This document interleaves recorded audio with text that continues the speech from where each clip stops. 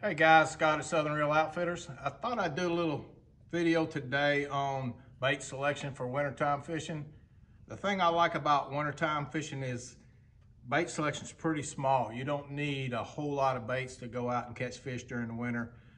Typically, the number one bait and the number one selling bait in the store here has always been the A-rig during the winter. It's kind of king of every lake in Arkansas during the winter months. And it's pretty simple. We sell probably more of the finesse style, a little bit smaller size A-rigs like this Black's Custom Lure or the J&H Swimming Finesse A-rig. It's just a little bit more compact. And the baits to put on the back of that, by far, we sell more Kitech in the 3.3 and the 3.8. And I like to mix my colors on this, and you can even mix sizes, like put a 3.8 on the back, put a 3.3 on the other four arms. Just mix it up a little bit. You don't have to get crazy with it, but mix your colors a little bit. They seem to prefer one color over the others most of the time, and once you figure that out, you can put those on your other arms. But that has been king. But if you're not big into the A-rig, there's other baits. The jerk bait, the Mega Bass jerk bait, is always a wintertime staple. We sell a ton of these during the winter. They've got a new one out, the 110 Junior Plus One, and I've got it in, I don't know, 12 or 15 colors. Been a huge seller. A little bit smaller bait, a little bit more finessey than the standard 110 size.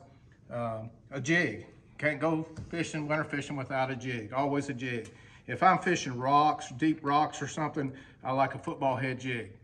But if I'm fishing brush, I don't like a football head. The football head gets hung up in the brush a little easier, so I'll go just to a standard. And this is a pitching jig, which just doesn't have a great big hook. You're making longer casts in the deeper waters, so stay with a little bit smaller hook on your jigs during the winter like that. But and again, use trailers that don't have a lot of movement to them. You want your bait to appear to be moving extremely slow during the winter because the water's still cold.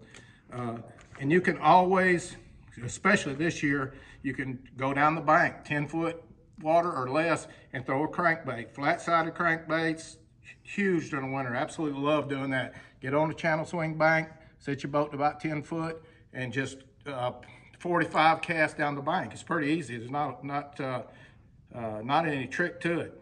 Number one selling baits during the winter, always the rock crawler in the red colors, flat-sided baits like the Rapala Shad Wrap and the DT6. It's pretty simple. You take this right here and you've got 1, 2, 3, 4 rods, 5 rods rigged up.